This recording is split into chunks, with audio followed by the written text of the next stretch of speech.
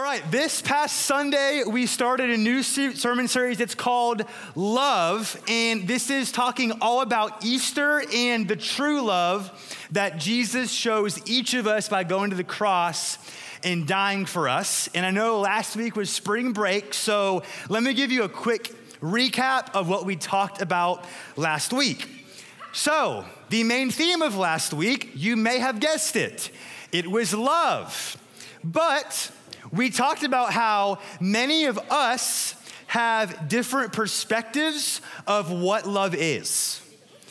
Based on how we've grown up, based on how our family operates, based on how our friendships are, we each view love differently.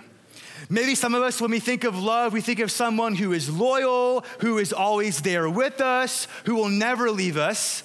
And then I know there's others of us that when we think of love or hear about love, we have a bad example.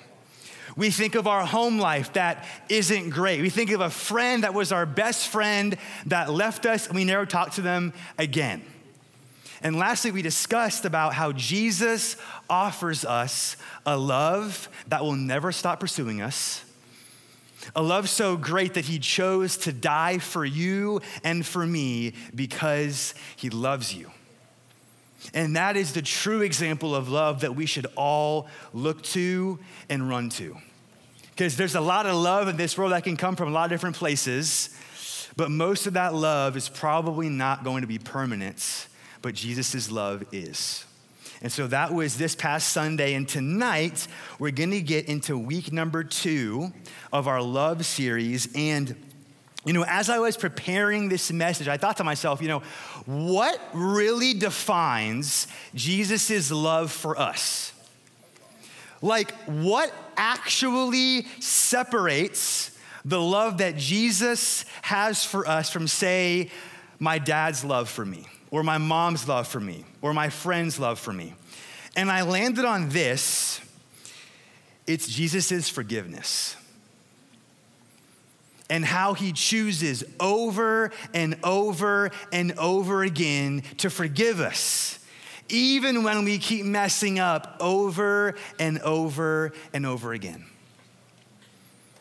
And as I was thinking about tonight, I thought, man, why do we have a hard time understanding this or running towards Jesus' forgiveness? And I landed on this. Most of us in this room know right from wrong. Most of us know, even when we know a decision is wrong, sometimes we still choose to make it because we understand that it may make us feel good for a few minutes.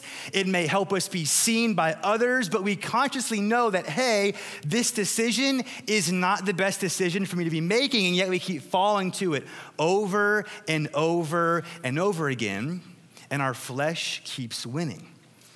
And we think that this thing is going to bring us satisfaction in our soul, and then it never does. And maybe you look back a year later and you realize that the very thing that you thought was going to bring you joy and hope pushed you farther away from Jesus, and maybe even farther away from the people that you love most. We call that sin. Something that pushes us farther away from God, and in most cases, farther away from people that we love best. And at some point in this process in your life, you hit what I call rock bottom. When you don't know where to turn and you cannot believe that you would let yourself get to this point. And then we wrestle with this idea that it's clearly my fault that I'm here. I made these choices. I chose to do this, that, and the other. I chose to sin, and clearly this has gotten me in a place that I don't want to be. And because we got ourselves there, we think that we have to drag ourselves out. And then the cycle continues. And this is where we as Christians and followers of Jesus get to insert Jesus' forgiveness in our lives. When we trust in Jesus as our Lord and Savior, he meets us right where we are. So if you're in this room tonight and you think that you have made too many mistakes in your life for Jesus to ever love you, I hope that tonight, through God's word, you will leave this place changed. And you will see that Jesus forgives you and he loves you. And we're gonna see tonight what Jesus does while he is on the cross, and stories that he tells the disciples that all point back to his forgiveness. That's honestly hard for us to understand because his forgiveness is so radical and different from the forgiveness that we may see from others in this life. And so tonight, there's two things that I want you to have in your mind as we jump into God's word. The first is a question. It's, is there actually a love so great that it can find a way to express forgiveness for anything? Forgiveness for anything. And the next is a statement and a challenge. The challenge for us tonight is truly understanding the magnitude of forgiveness that Jesus offers us. Because the truth is, it's out of this world. And so it can be hard for our earthly brains to wrap our minds about all that Jesus is actually offering us day in and day out. And so I hope that question and that challenge is answered and met as you leave this room tonight. Let's pray.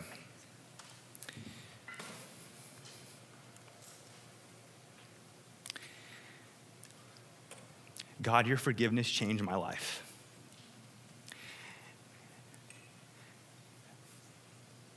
And so, Lord, please tonight, would it change people's lives in this room? God, I've witnessed it. I've witnessed you meeting me when I thought I had nowhere to go. When I stopped going to church and thought that this was my life, so I'll make all my decisions and they have to be right. And you met me in the place where I was then, and you're still with me now. And so, Lord, please, God, we know your spirit is here. And so, Lord, I'm asking that you would use this story of the crucifixion of your son, Jesus, on this cross to speak to everyone tonight.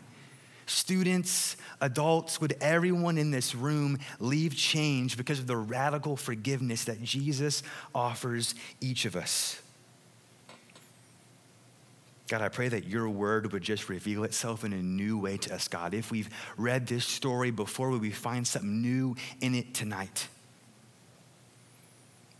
God, would your word truly be living in this room right now?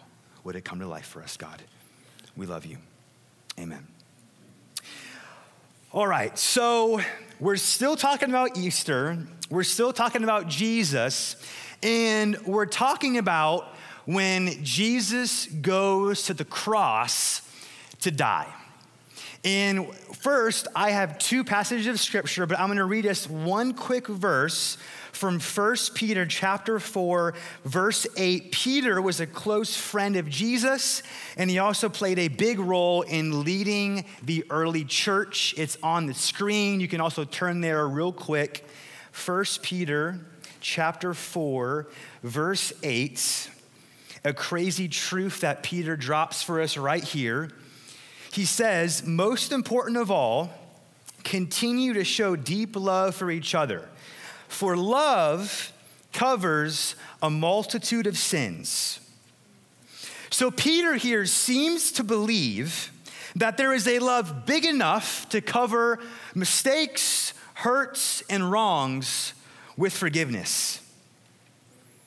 And he says and challenges us that as Christians, we are supposed to be people who express this kind of love through forgiveness. And of course, it's one thing to just write this down and write about love, but Peter got to experience this love and forgiveness as he walked with Jesus during his ministry. He walked and talked with Jesus. And so as we talk about the crucifixion of Jesus tonight, let's recognize that Peter was watching his friend and leader, Jesus, be executed. That is the perspective of Peter. A man that he walked with, who trusted his life to for decades of his life, is being executed right before his eyes. And to get this documentation of what happened on the cross, we're now going to turn to the book of Luke, and we'll be in Luke for a while tonight, as Luke gives us a great account of what happens when Jesus is on the cross.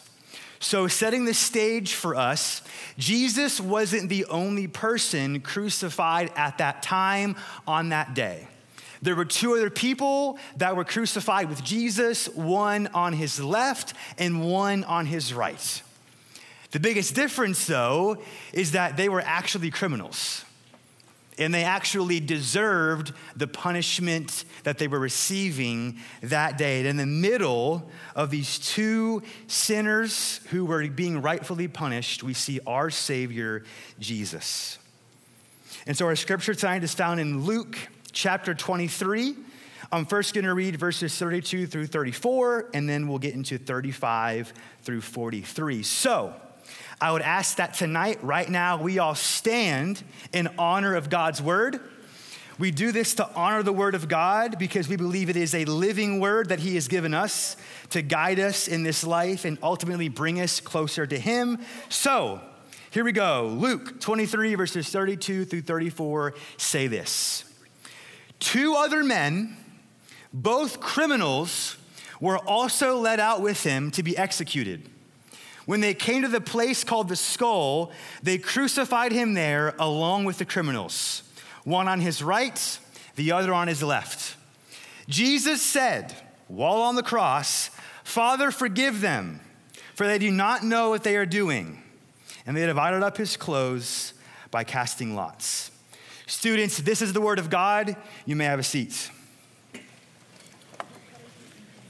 So what do we see there? Very interesting that in Luke's account of Jesus being on the cross, he sets the stage, describes what's going on, and then the first words that Luke gives us that Jesus says is what? Forgive them, for they know not what they do. And immediately we are struck with this challenge and the audacious claim from Jesus as he is in pain on the cross, choking on his own blood. His first words are, "Yeah, Father, how about you forgive these people? Because they don't know who they're killing. They don't know what they're doing. Would you forgive them right now in this moment?" Man, can we just take a second to sit in that and notice how there is no delay in his forgiveness? There is no, they just put nails in my hands and my feet. Immediately.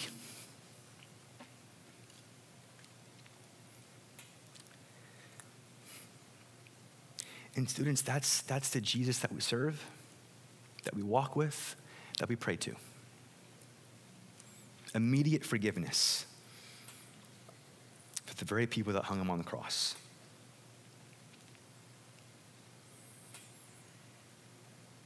And as we move on in this scripture, we move down to 35 through 43. It gets even crazier. It says, the people stood watching, and the rulers even sneered at him. They said, "He saved others, let him save himself if he is God's Messiah, the chosen one." The soldiers also came up and mocked him. They offered him wine vinegar and said, "If you are the king of the Jews, save yourself." There was written a notice above him which read, "This is the king of the Jews." One of the criminals who was also hung with him hurled insults at him. "Aren't you the Messiah? Save yourself." And then the other criminal rebuked him. He said to the other criminal, "Don't you fear God?" He said, "Since you are under the same sentence, we are punished justly, for we are getting what our deeds deserve. But this man has done nothing wrong." And then he turns and talks to Jesus and he says, "Jesus, remember me when you come into your kingdom." Jesus answers him immediately and says, "Truly I tell you, today, you will be with me in paradise. So a criminal hung next to Jesus, who is up there taking the penalty that he rightfully deserves for being a criminal against the law, simply asked Jesus, remember me when you come into your kingdom. And then guess what Jesus says? Doesn't say, yeah, I got you, don't worry about it, it'll happen in the future.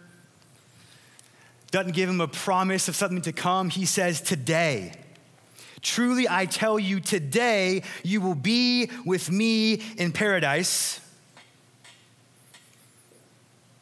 And students, when I look at this, I can't help but think about my life. And I hope that right now you could think about your life and you could think about a moment when you felt tension between you and your soul making a decision. And maybe you weren't hanging on that cross that day with Jesus, but sometimes it feels like it. Sometimes the weight of your sin is crushing you, and you think there is no escape. And then maybe you turn to your left and you see Jesus. And he looks at you and says, surely I tell you today, I forgive you today, right now, today. He knew this man is going to die within hours. He says, today you will be with me in paradise in heaven. And so we read that in the context, and as we take that and apply it to ourselves today, we see that Jesus loves to forgive. He loves to forgive. It's in his nature, and it's how he loves. Not a delayed forgiveness or come back tomorrow. What's beautiful about that is, hey, don't you think he knows that you'll probably mess up tomorrow? And he still so faithfully forgives you today. Even knowing what tomorrow may hold, he sits with you in your moment of today and says, yep, I see you, I love you, and I forgive you. He decides to express his love, God's love for all of humanity, by giving the most incredible kind of forgiveness this world would ever know. And the truth is, students, at the beginning of my message, I mentioned that when we hit rock bottom and we have nowhere to turn, the beautiful thing about Jesus and what's so radical about his love that he has for us is that when we hit that stage in our life, he's not waiting at the top for us to climb out. He's there with us. He's there with us. How do I know that? By his actions. I don't know if y'all know this, but before Jesus goes to the cross, he goes to a garden and he prays to his Father in heaven and he asks God. He said, God, you know what? Dude, honestly, if there is any other way, I would greatly appreciate that. Like, can we talk this out? That'd be so cool. And then he goes, but Father, will your will be done? And so what does he do? God said, this is the plan. He sticks to the plan. He goes to the cross and he forgives while he's hanging on the cross. In a moment when he is truly 100% human, as God puts the weight of sin and shame on his shoulders, in a moment, you guys know this, when you're angry, when you're in pain, your true colors come out. If we're honest, we may say a cuss word in pain. We may say something that we don't like. Guess what Jesus does? He forgives. He forgives. That is the God that we worship. And so I was thinking of my bottom line tonight, the main point of this evening. It's heavy and it's challenging. It'll probably take time and effort. But how Jesus forgives is how we should forgive. How Jesus forgives is how we should forgive. And I'm pretty passionate about this because when we forgive someone, that probably means there's going to be some sort of awkward or confrontational conversation where we walk up to someone and we go, hey, the way you treated me made me feel like this. That wasn't okay. I've processed this and I still love you. Will you forgive me? That takes intentionality. And honestly, it shows how much you love that person that you would take that step and go to them. But what I'm tired of seeing, I am tired of seeing someone go, I'm sorry, and then the other person goes, it's okay. Where do we get with that? We move on too quickly. And I know that you guys know what it feels like when something happens in a friendship or a friend group, no one talks about it, and then like there's that eerie feeling when you talk to that person or those people and you don't know how to get out of that season or that emotion. It's by having that conversation. By telling someone, I forgive you. Or maybe you ask for forgiveness.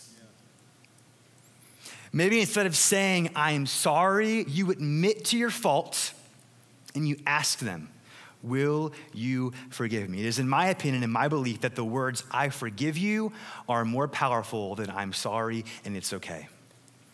Because I feel like in order to get there, there are some real conversations that need to take place until those words, I forgive you, are said. And it's so powerful.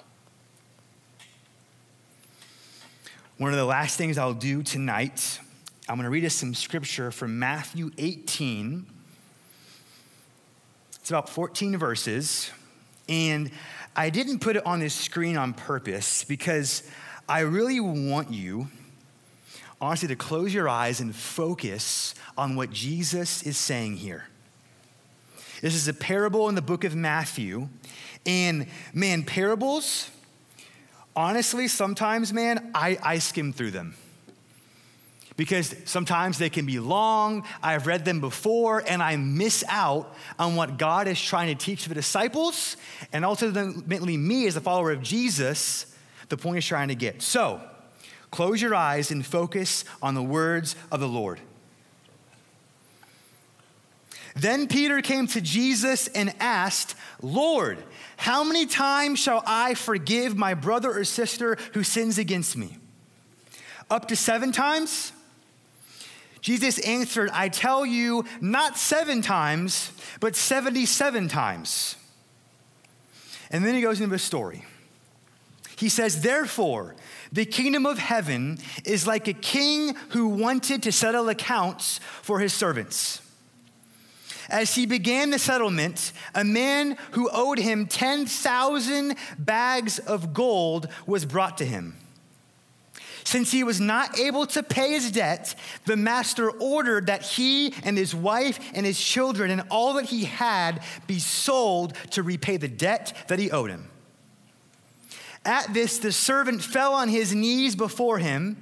He says, be patient with me, and I will pay back everything. The servant's master took pity on him and canceled the debt and let him go. So the servant that was just forgiven goes out and he finds one of his fellow servants who owed him just 100 silver coins. He grabbed him and began to choke him. Pay back what you owe me, he demanded. His fellow servant fell to his knees and begged him, just as he did moments ago, be patient with me and I will pay it back. But he refused. Instead, he went off and had the man thrown into prison until he could pay the debt. When the other servants saw what had happened, they were outraged and went and told their master everything that had happened. Then the master called the servant in, the man who owed 10,000 gold to this man, and he says, you wicked servant, I canceled all that debt of yours because you begged me to. Shouldn't you have had mercy on your fellow servant just as I had on you? In anger, his master handed over him to the jailers to be tortured until he should pay back all he owed. Open your eyes now as Jesus ends this story, his parable. He says, this is how my heavenly Father will treat each of you unless you forgive your brother or sister from your heart. So we see that Jesus models this with an example and again emphasizes it before he goes to the cross with the story to his disciples, explaining that, man, forgiveness is so important.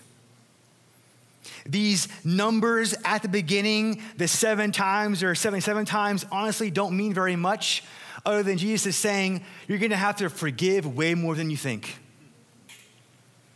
Way more than you think. Not 7 times, but 77 times, he's getting them ready like, hey, people are probably gonna wrong you in this life. People are probably gonna do things that they mean or don't mean that may get misinterpreted. But I truly believe that one of the best ways we can show the love of Jesus to other people is by forgiving them. In a world where it's so common just to drop someone when they wrong you, what would happen if you forgive them? That could change your life, and it'll probably change theirs too.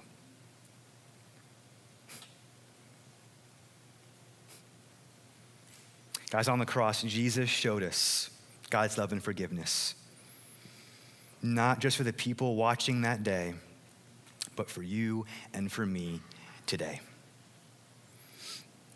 So as we close this evening, I want us to reflect in our own prayer time before the Lord. And so right now, I ask that you would just hold out your hands like this, close your eyes, and enter into a time before the Lord. And there's 2 things for 2 different people that I want us to process right now. For some of you in the room, you are holding onto a grudge against someone, and you may never see this person again.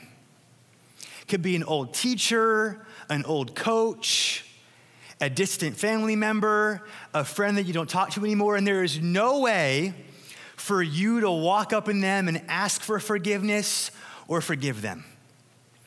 And so right now before the Lord, ask him to take this from you. Give it to him. Lord, I've been holding this grudge. Lord, it's making me feel an unrighteous anger towards this person. God, would you take this from me? I may never see them again, and so I need you to take this from me so I can be free from these thoughts in my mind. And then there's others of you in this room that still think you've messed up too bad. You still think that there's no way that Jesus could actually forgive me from what I've done. And so right now, what I want you to do is I want you to pray to Jesus and ask him to forgive you of that thing on your mind right now. Whatever it is that you keep going to, whatever it is that keeps tripping you up, that you've tried over and over and over again to defeat yourself.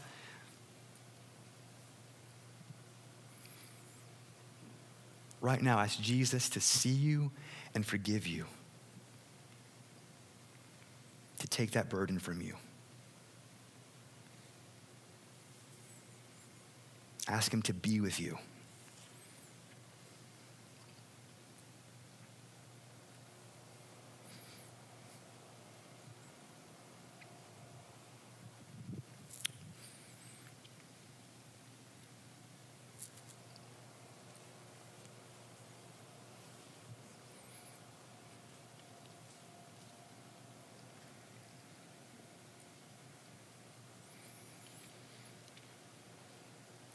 Lord, I want to pray for everybody in this room. Leaders, adults, students, we have all had something in our lives that has happened that we can't believe happened. A decision that we made that we're ashamed of making, and maybe in this room right now, God, we still feel like, how could it be? how could you actually see me and forgive me? And Lord, right now in this moment and in groups tonight, would you make yourself so evident to each soul in this room? Would the very love and forgiveness that we read today in Luke come to life in this room, in our minds and in our hearts? Understanding and realizing the radical forgiveness that you have for us. That's never ending and always there. Lord, we thank you. We are thankful that we have these accounts in Scripture to see your character and how much you love us. And God, we love you. Amen. All right, 2 things before we go to group that are mightily important based on tonight's sermon. Like actually extremely important. First one, forgiveness is not an excuse to keep sinning. It is clear in Scripture that as we become followers of Jesus, we are born again, and there should be some change happening in our lives. There should be some different pursuit of different things, and that doesn't mean that we aren't going to mess up again, but it does mean that God wants us to strive to be more like Jesus, and if we keep messing up on the same thing, to implement some accountability in our lives to make sure that that thing doesn't keep stumping us. Accountability, people that know what's going on in your life. Forgiveness isn't a free pass to keep making the same or committing the same sin over and over again and just knowing that Jesus is going to forgive you no matter what. That is not how this works. You know why? Because God has more for you. He has more for you. The joy that he has for you is so much greater than that thing that you keep running to. Secondly, also very important, some of these forgiveness steps aren't necessary for everyone. Please hear me out here. If the person you want to forgive is someone who has hurt you mentally, physically, emotionally, sexually, or anything like that, the best decision for you is to prioritize your safety and to talk to a trusted adult if you haven't already, and to not be around that person. We understand that there are certain situations that you should not go to the person and forgive or ask for forgiveness. In fact, you should probably tell someone about that, either your adult leader or me or Justin, so that we can walk with you in that process to maybe eventually get to forgiveness, but you are not at that step yet. And there are some steps that need to be taken to make sure that you are safe and okay, whether mentally or physically. And so if that's you tonight, please tell your group leader or come find me or Justin, because we would love to pray for you and be with you as you deal with that and walk through that. That was good. That's all I have. God is good, okay? God is good. That's great. So as we go to groups tonight, man, Jesus' love is different. It's different. It's better. It is better than anything you will ever experience. Y'all have a great time at group. If you are new, come to the front. And leaders, if you served at Freedom Weekend, it was a while ago, I know, and you didn't get a gift, I have a gift for you. It's been a few months, but I have a gift for you. Praise God.